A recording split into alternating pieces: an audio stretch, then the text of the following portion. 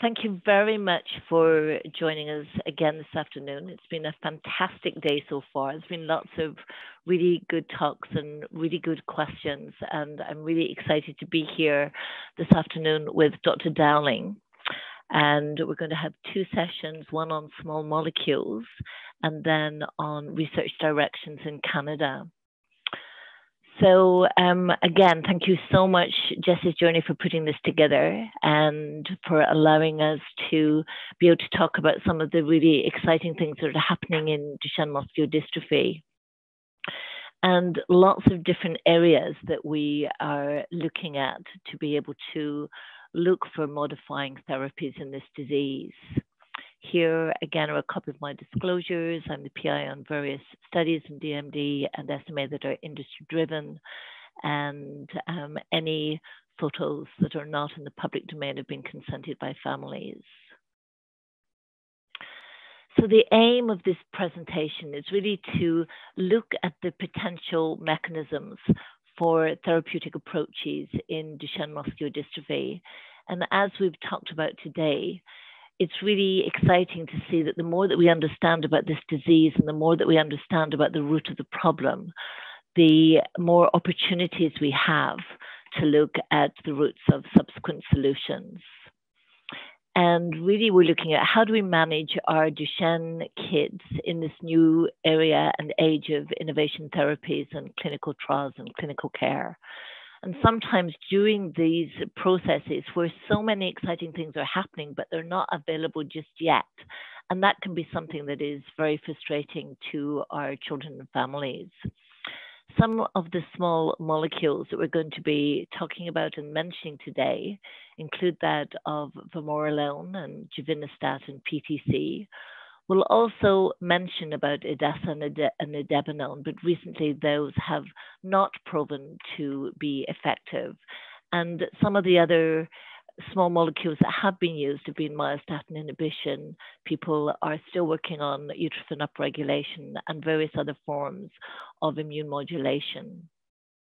And one of the things that we come back to, and we really appreciate the input from our families so much, is that without research, there are no new treatments. And it always brings me back to when we started doing some of these studies with PTC many years ago.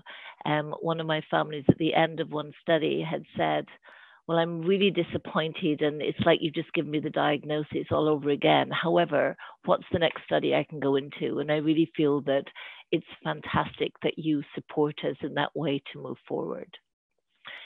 So in 2019, this was the pipeline, and this has even moved further ahead than the phase 3 studies in that there are now some approved drugs. So there are numerous studies that are going on with various treatments, and we are really looking forward to having more positive results as we move forward with this fantastic potential. As we all know, DMD is an X-linked recessive disorder affecting somewhere in the region of 1 in 3,500 live male births.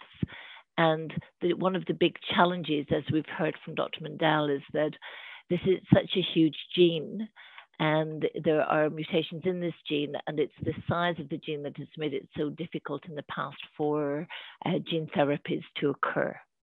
And dystrophin, as we know, provides structural support to the muscle fibers in the sarcolemmal membrane, and it links that sarcolemmal actin cytoskeleton to the extracellular area. And it's that matrix via the dystrophin-associated glycoprotein complex that is putting the muscles to work. It's expressed in smooth muscle and cardiac muscle, as well as in brain. It's a multi-system disorder affecting numerous areas. So we've talked about the cardiac and respiratory ones today. We've not spoken about the cognitive problems and the increased likelihood of autism spectrum disorder or the behavioral and psychiatric symptomatology in this particular day. When we look at what potential treatments are available, it brings us to this very complicated diagram where, because of the absence of dystrophin, it leads to recurrent muscle fiber damage with subsequent contractures. So that inflammation, the response with fibrosis, replacement by fat occurs at all these different areas. But these different areas of problems allows us to think of what are the processes at each of these areas that will allow us to be able to think of the potential for small molecules to possibly to be used together with some of these other treatments that might improve or reduce the inflammatory response, prevent some of the fibrosis from happening, prevent replacement by fat, and allow the muscles to continue working. And why, when we are looking at the exciting potentials for gene therapy, are we still looking at small molecules? And really the reason for that is that gene therapy is still challenging at present. The dystrophin gene, as we've mentioned, is large. The immune system sometimes gets in the way as the body has not been used to the production of dystrophin or to because of the AAV vectors that are being used. And we're just learning more about exosomes and whether these may be helpful to be able to look at some of the microdystrophin. And then we look at small molecules, and we're looking at finding therapies that can possibly restore some of the muscle function without resorting to the gene therapies, that they can enter the cells and directly affect the target. And they may involve signaling of inhibition pathways, such as in NF-kappa B, or with myostatin inhibition, or antibodies to inhibit connective tissue growth factor. Or there may be upregulation of certain pathways. So idebenone was one that had been looked at, but others, including upregulation of utrophin, or looking at post-transcriptional utrophin upregulators, or immune system modulators to alter the inflammation and fibrosis. So in Canada, some of the studies that we have been involved with has initially been vamorolone, which is an exciting dissociative steroid, juvenistat, which is a histone deacetylase inhibitor and is working at reducing fibrosis. And then others like ataluren, which has been around for a long time and which has shown some benefits longer term. The mechanisms involved always come back to that initial dystrophin deficiency and the sarcolemmal disruption, and an increase in intracellular calcium concentration, which causes that inflammatory process and muscle degeneration. And we want to try to prevent that from happening. And it may be, as we go through the progression of what happens in the life of an individual with DMD, that there may be times where certain treatments are more beneficial than others, so that early stage when we want to look at the possibility of gene and cell therapies, and that later stage where we want to try and reduce the potential for fibrosis and inflammation. So these are really the areas that we're looking at. And the first drug that I'd like to mention would be that of vamorolone, and the study has been VBP15, and it's the first in-class molecule of a steroid analog. So it's a dissociative steroid where really the top part of the molecule has been taken off so that it's based on a glucocorticoid, but it's no longer a glucocorticoid. And when we look at the group of steroids that we use, all 31 other steroid drugs are in the form of glucocorticoids. And vamorolone is a different form of the steroid, and it inhibits the NF-kB, reducing inflammation. It improves membrane stabilization. It appears to protect against dystrophin deficiency. And although it's got some of the same benefits as steroids, it also works differently from them. And it appears to significantly reduce the side effects. And as we were talking about this morning in our endocrine session, we talked about how almost all the endocrine problems that we come across in terms of growth, in terms of bone challenges, in terms of puberty, these are all really side effects from steroids. And yet the steroids help us so much in reducing the likelihood of requiring any intervention with respect to scoliosis, or improving heart function, improving the length of time that you're going to be able to walk, so that it's so important to us. And yet there are so many challenging side effects. So with vamorolone, there appears to be less stunting of growth, less delay in puberty. there's about a tenth less adrenal suppression than in a regular corticosteroid. There's less immune suppression and less insulin resistance. And here we can see some of the activities. It compares all the other corticosteroids. So whether it's prednisone or deflazacort, there's no difference in the potential benefits here and in some of the problems with the side effects. But vamorolone has some differences. So that when we look at the anti-inflammatory response with NF-κB, they're both strong. When we look at binding to co-repressors that are required for anti-inflammation, vamorolone is actually stronger at doing this. When we look at some of the glucocorticoid receptor problems that we get into with corticosteroids, vamorolone is much less likely to use this. It's also less likely to bind to coactivators that are required for some of the transactivation. So it is also, instead of being an agonist for mineralocorticoid receptors, it's actually an antagonist. And it is helping positively in membrane stabilization. So quite a few differences in the activities of vamorolone as opposed to regular corticosteroids. And Dr. Hoffman has been instrumental in developing this molecule and the subsequent clinical trials.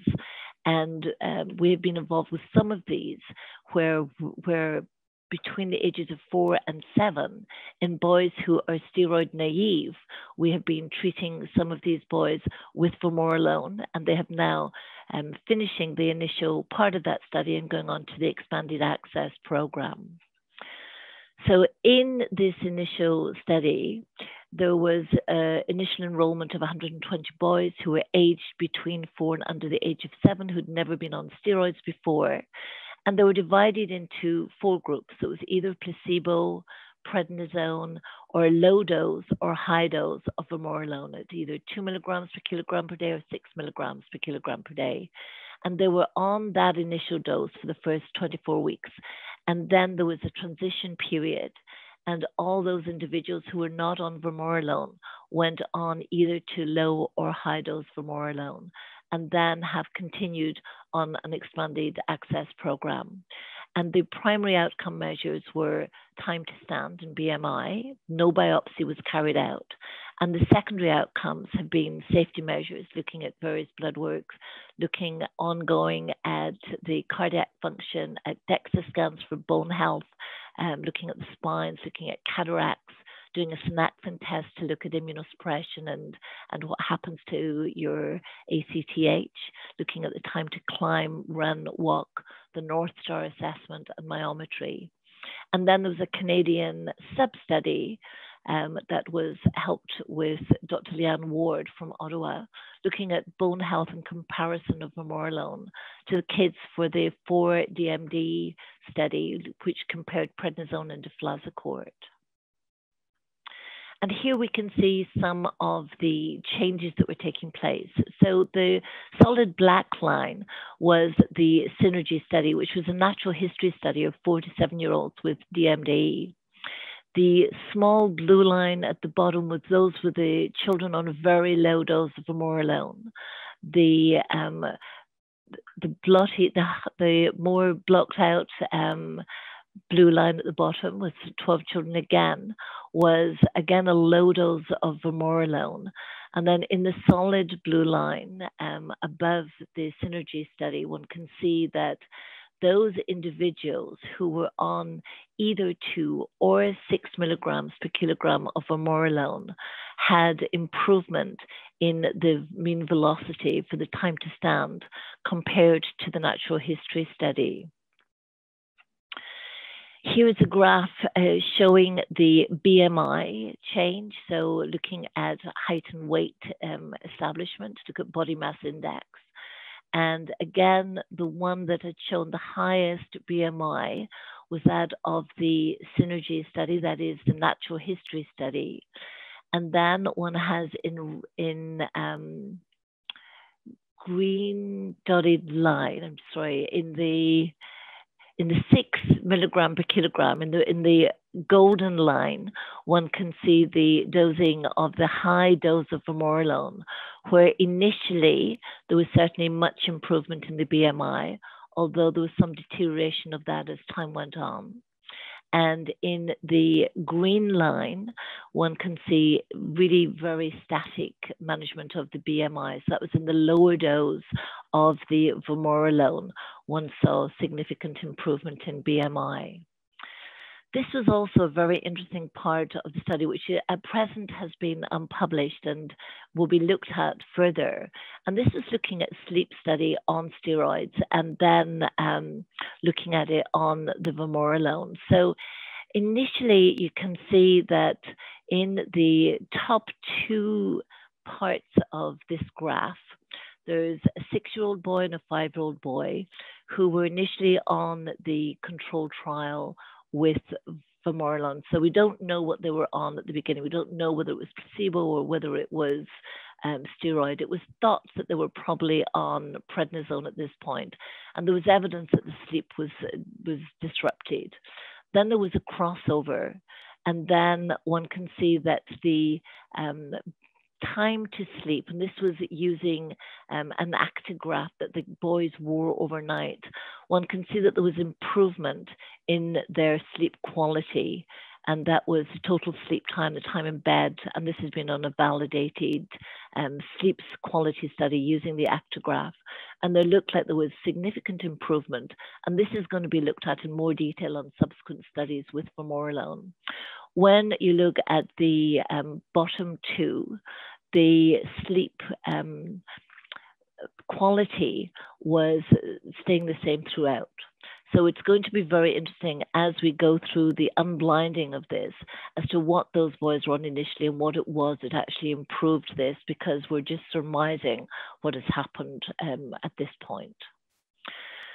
When we look at the outcomes of those studies and we look at the percentage of children who developed Cushingoid or weight increase or hirsutism or discontinuation because of adverse events, one can see that all of those were much less in the vamorolone group than in the prednisone group.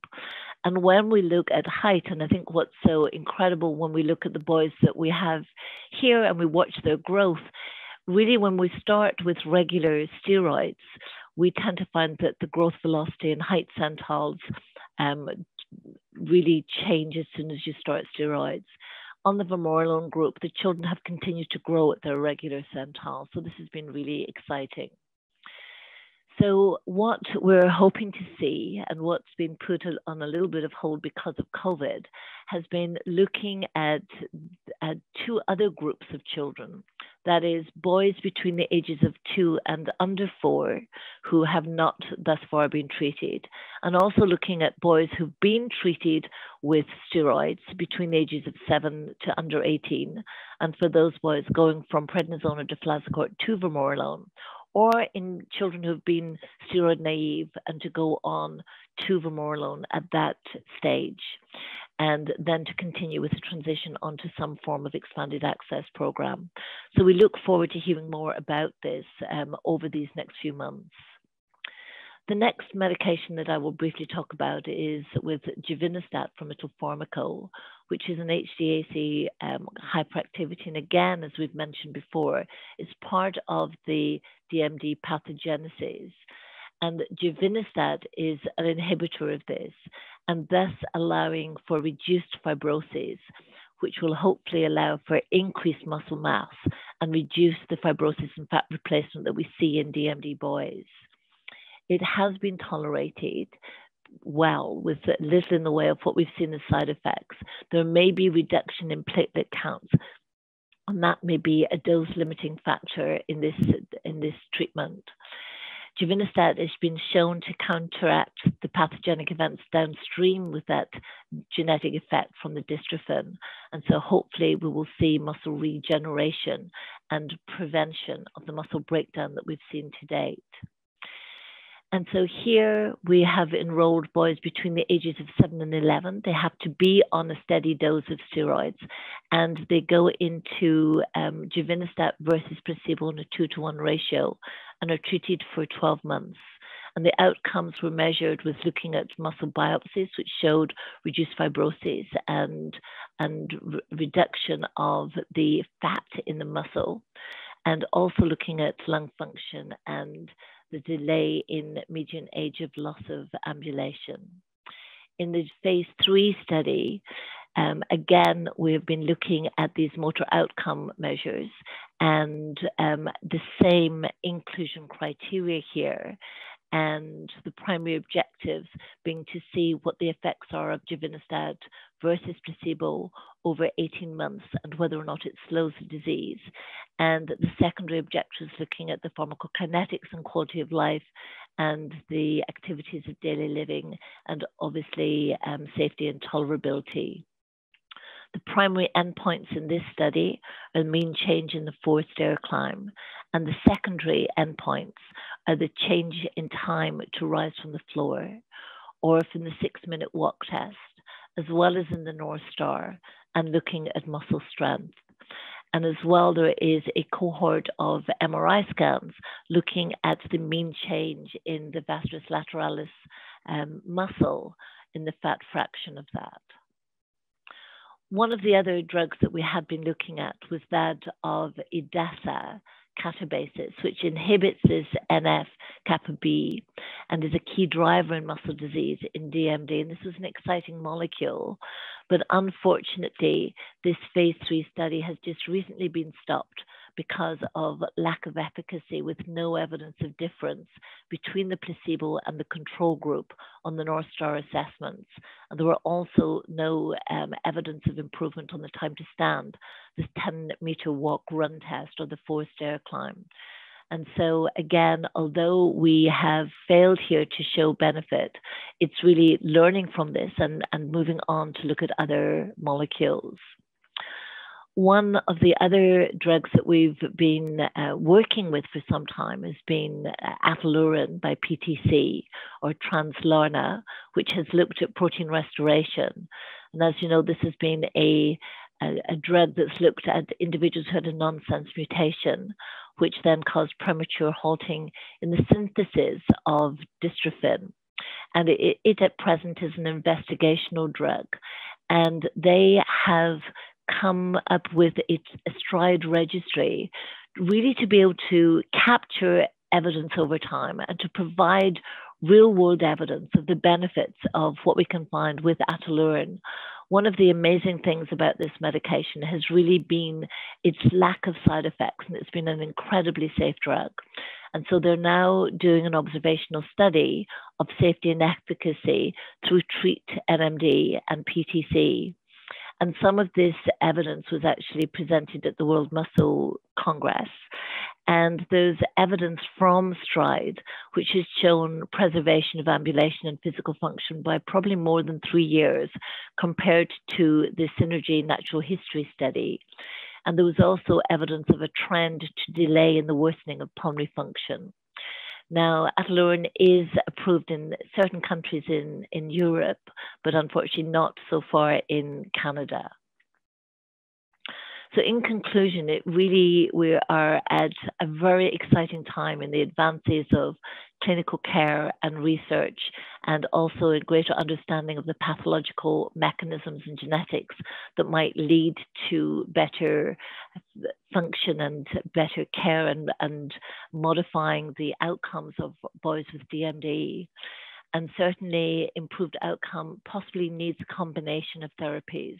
Early diagnosis is absolutely critical to all of this, as it allows us to look after these boys with standards of care and these potential clinical trials much more readily.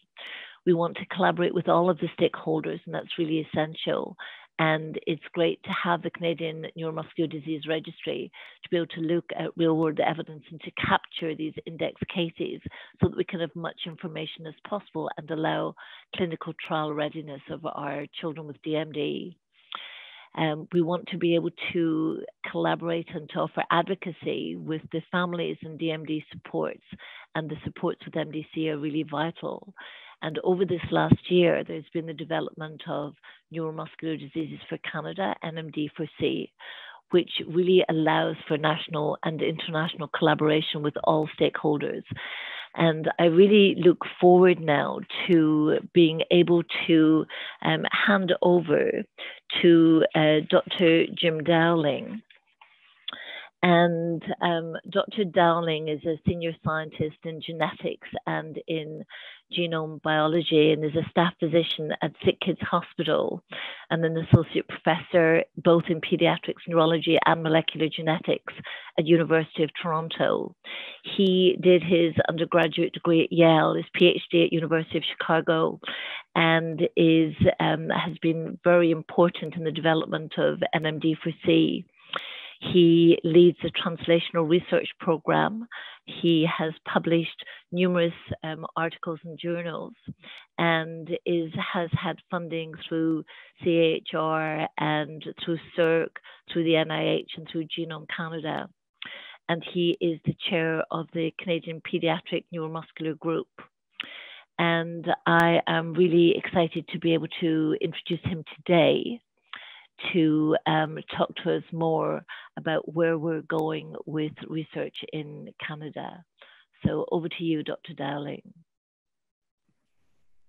Great, thank you, Kathy, and thank you very much to the organizers for the invitation. Let's see, hopefully my screen is now shared, yes? Excellent. Okay, so I have the task today of hopefully introducing some of the new therapeutic avenues that will be resulting in the next wave of therapies that hopefully are going to be making a big impact for boys and men with DMD. And I know a lot of this is going to be kind of adding on to the talks that you've heard previously. And so the areas where I think there's probably overlap, I will skip quickly through that. I don't have any disclosures that are relevant to today's talk. And so I'm going to launch right into it. Let me go to the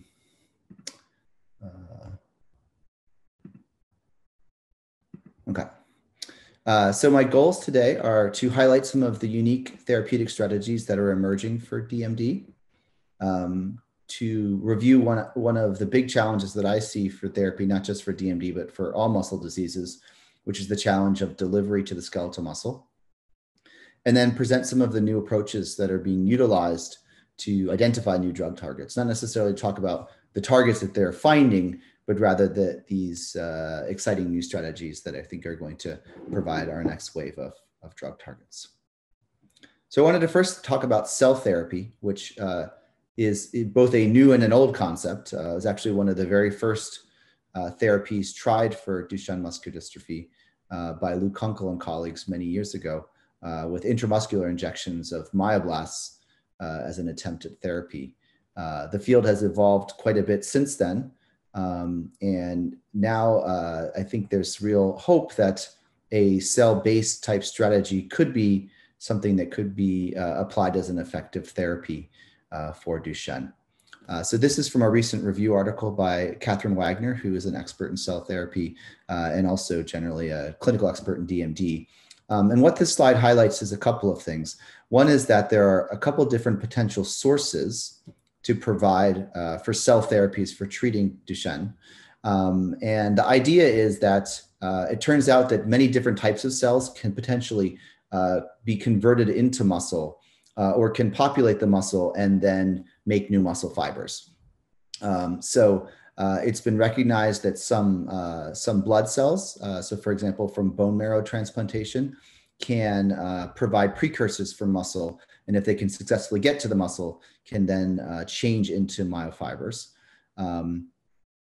Also, some cell types such as parasites can accomplish that same ability. And probably the most excitement relates to something called induced pluripotent stem cells, or iPS cells. And these are cells that are derived from individual patients that can be converted into a stem cell state and then changed into pretty much any type of cell in the body through a process of what's called reprogramming and differentiation. And the idea here is that one can take cell types, potentially, for example, from a skin biopsy, turn those back into stem cells through this de-differentiation process, and then add factors that would turn them in first to myoblasts and then into myotubes, and then potentially deliver those to patients as a way of replacing or adding to existing muscle. The excitement related to this, in addition, is that one can modify very easily these iPS cells, and for example, use technologies like CRISPR-Cas9 to correct gene mutations and then add the cells back. So just to talk a little about what the current state of the cell therapy field is. So the strengths are, as you can imagine, it's a pretty attractive thing to think about actually adding new muscle back and replacing existing damaged muscle with new healthy muscle. And in particular, if this new healthy muscle can have a full-length dystrophin. The other attractive part, particularly of the induced pluripotent stem cells, is that these can be taken from an individual and added back, so can evade problems related to the immune system. And we can use technologies, again, like CRISPR-Cas9 to correct mutations in cells. There are still a lot of challenges related to stem cell or to cell therapy. One is that the field is still trying to figure out the best way to turn stem cells into myoblasts, and also what the best source for stem cells would be, whether that's skin fibroblasts, cells from the blood, cells from the bone marrow, things like that. Probably the biggest challenge is then figuring out, once you have a suitable cell type, how to get those delivered throughout the body so that a sufficient number of muscles are targeted that the therapy would be meaningful. And also there's been persistent problems with survival and engraftment of these cells into the muscle, and there's still some hurdles to be overcome there. And finally, there's some challenges related specifically to the idea of using CRISPR to repair mutations in patient cells to optimize the repair process to make it as efficient and safe as possible.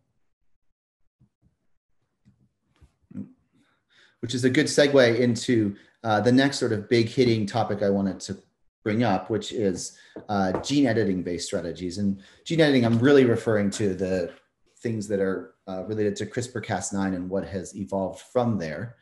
So the basic idea, and this is co-opting a natural bacterial defense system for use as a potential therapeutic.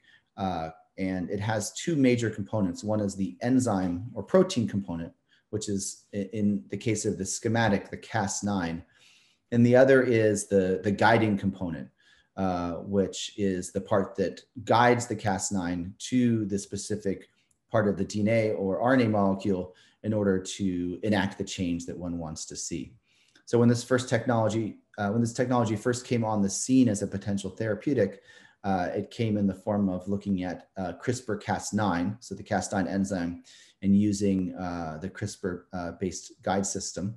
And the idea is that with these guides to lead CRISPR to the target, you can make cuts in the DNA, and those cuts can either remove some sequence as a means of, for example, interrupting an exon to promote exon skipping, or they can be a source for repairing DNA. So you can cut and then repair as a way of correcting mutations. The technology has evolved quite a bit. There's several different types of Cas9s that have now been made. They can have different functionality, as well as some different related enzymes that can perform different functions. And so now it's not only possible to do these cut and repair, but also there's specific strategies and new technologies, for example, called base editors, which can change a specific one of the base pair letters to correct a mutation, or prime editing, which can really find many or almost all areas in the genome and do a cut and repair process. And so on the right panel, you can see some of the potential utilities of this gene editing system. The first types of strategies that have really been moving forward for Duchenne have essentially been using CRISPR-Cas9 to recapitulate the effects of antisense oligos to accomplish exon skipping. So you can imagine that if you can make a cut and remove some sequence, you can create the same effect you would with something that blocks RNA splicing in order to create an exon skipping event to basically accomplish the same thing, but on a persistent basis, as you would get with an exon skipping molecule. And this can be done either with 2 cuts, because you can imagine you can cut on either side of an exon to remove it, or you can make a cut right at one part of the sequence to prevent that exon from being included so that you can accomplish exon skipping. These newer strategies, including base editing, prime editing, offer the potential for specific mutation correction, which is in some ways the holy grail of gene editing, where you can take an individual who has a single or multi-base pair change that is causing a gene mutation and use these strategies to correct it back to the normal sequence. So to summarize the current state of the CRISPR field, so CRISPR-Cas9 gene editing has several strengths. So I'm stealing this analogy from David Liu, who's a professor in California, who's one of the gurus of CRISPR-Cas9 editing. And he likens the 3 general strategies to the following. So the CRISPR-Cas9 strategy that was first identified and described as a potential therapeutic is considered like a scissors. So you can cut things out basically with it. The relatively newer base editing technology is like a pencil. You can erase and rewrite. And then the prime editors, which are probably the most excitement, but also the furthest from the clinic, are like a word processor. You can whole scale change parts of the genetic material. So in terms of strategies, the one strategy that is moving forward and probably closest to the clinic in terms of clinical trial is exon skipping or exon remodeling using this conventional Cas9 and 1 or 2 of these guiding RNAs.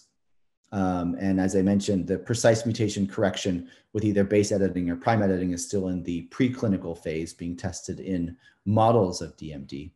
And finally, people are co-opting this CRISPR-Cas9 system as a means of enacting other type of genetic changes. So for example, my colleague at SickKids, Ronnie Cohn, has used this CRISPR system to upregulate the utrophin gene in a very powerful way of enacting this change that has been known to be in a potentially effective therapeutic strategy for DMD, but has not been able to be successfully accomplished with small molecules. So this sounds like a very promising avenue, but there's still many challenges that need to be overcome for this to be a viable therapeutic. In terms of the conventional CRISPR-Cas9 that was originally advancing towards the clinic, one of the big challenges is that the edits or cuts that the scissor makes in the genome are a little bit difficult to predict and aren't always the same and precise. So you can get some insertion of genetic material or deletion of genetic material more than you might anticipate or predict. And it can also occur not just at the site that you're targeting it, but potentially at other sites as well. As with the DMD gene in general, these things need to be delivered to the muscle cell. The current strategy is considering using an AAV-based technology, as with microdystrophin, and it encounters the same problems in that there's a size limitation. And so these Cas9 enzymes can only be packaged so well. And in particular, these newer enzymes that do the base editing and the prime editing are very big and have to be, in fact, put into 2 different AAV packages in order to be effectively delivered.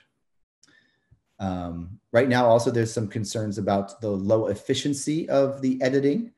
So even if you can deliver it into the muscle, how many of the DNA copies in a muscle cell or in a muscle fiber get sufficiently and accurately edited. Again, I already mentioned the off-target problems.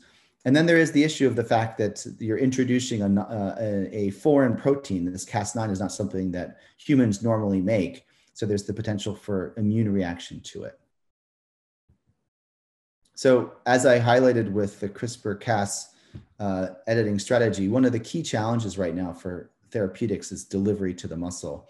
And this has probably been the key limitation to the antisense oligonucleotide exon skipping strategies. And one of the things that has resulted in the results from these trials being probably less impactful than would have hoped given the theory of the strategy.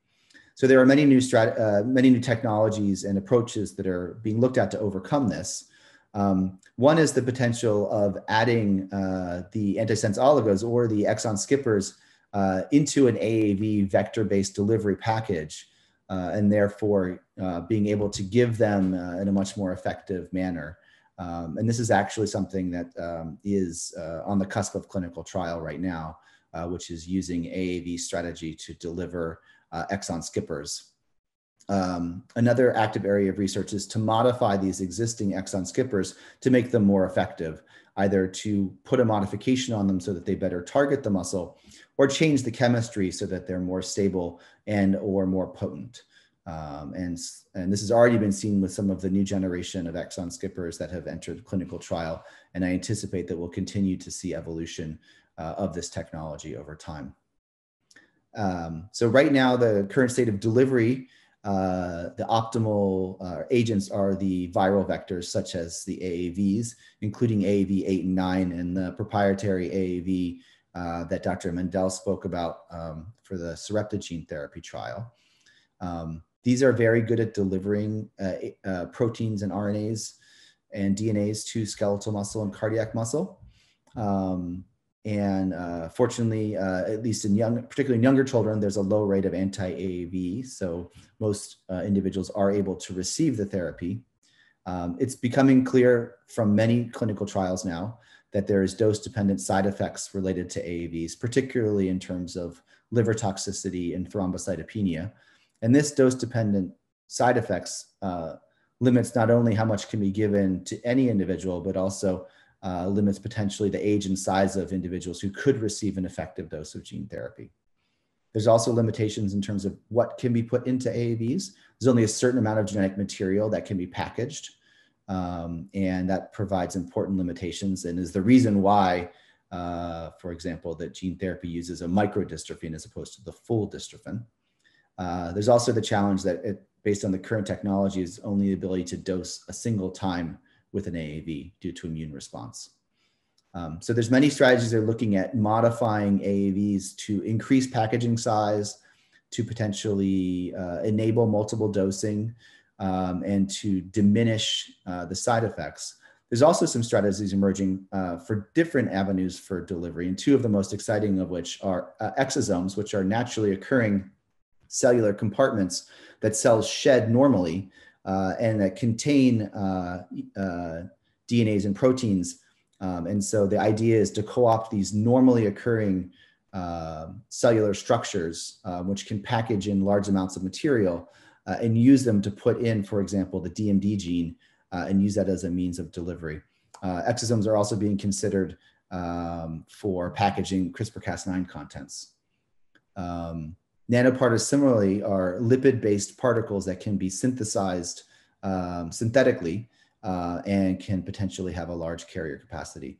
There is some concern with both these strategies in terms of immune response, and they're still in the preclinical stage of development. But there is a lot of excitement about this possibility in terms of using them to deliver therapeutics. So I'm going to skip this because you already had talks on gene therapy. And then I'm going to finally end by talking about some of the newer strategies related to drug development that I think are quite exciting. And these are really based on non-biased drug screening technologies. I'm going to highlight two. One is, again, using these cells that I mentioned before, these iPS or induced pluripotent stem cells, which can be, again, derived from patient skin biopsies or from other cell compartments from individuals, and then turned first into a stem cell, meaning that has the potential to become many different types of cells, and then converted into muscle. And these muscle-like cells made from pluripotent stem cells are ideal for doing large-scale drug screens. And the first round of such screens are really emerging now. And the beauty is, again, now you're screening something that is very patient adjacent because it often has come from an individual or several individuals with DMD and contains therefore all of the normal proteins and changes that would be seen in human muscle as opposed to an animal, which is going to have important differences to humans. there's now been several phenotypes or changes in these cells that have been identified that are suitable for doing drug screens. So I anticipate that these screens are going to produce some interesting and new drug candidates that will be helpful for future therapies. Dr. Selby mentioned the HDAC inhibitors, and there's been an interesting study ongoing to look at HDAC inhibitors and how they influence these iPS cells as one example of drugs potentially emerging. Another is a favorite of mine, because this is something that my lab does quite a bit of, which is using the zebrafish as a model system for rapid and large-scale drug discovery. This is not a new concept, and there's actually been several drug screens now performed in zebrafish models. The reason why they're attractive is because they can enable a whole animal drug screen, which isn't feasible in a larger animal like a mouse, and yet have the biology that's very similar to human muscle. And so there are now been several effective drug screens done using zebrafish models, and I anticipate they'll continue to be a source of identifying new and potentially exciting therapies. The final avenue is one that I think also holds great promise, which is the idea of using genetic modification as a springboard for therapy development. And so here the idea is either using an animal model or patient comparisons, figuring out the non-DMD genetic drivers that result in the variation in clinical presentations. So a classic example of this is the group of Elizabeth McNally and Eric Hoffman several years ago identified changes in the osteopontin gene related to individuals who either lost ambulation early or lost ambulation late. And by looking at the genetic differences between those two groups, found that there was a specific gene that could help predict that difference. And understanding the function of that gene and the variation in its gene sequence has enabled the rational development of new therapies. This is a similar study done by Lou Kunkel's group, where they looked at some of the genetic drivers that cause differences in the phenotypic presentation of the DMD dog model. And it's known there's quite a bit of variability between individual dogs with DMD mutations. And what they looked at is they used the RNA from the muscle of these dogs and said, well, what are the differences in the animals that either have a normal, relatively normal presentation, who have a severe presentation, or have a very mild presentation? And can those differences identify something we could use as a therapy? And this was their initial foray into it, where they looked at some of the genes that were differentially changed in these conditions. So for example, here's one of these genes, and you can see it has very low levels in the quote unquote escaper. So these are the dogs that had a very mild phenotype versus the dogs that have a very severe phenotype. And they're now developing a therapeutic strategy based on modulation of this PIT-PNA gene. The idea being that because it's at such low levels in the escaper animals, that if one could reduce the levels of this, that might be a potential therapeutic strategy.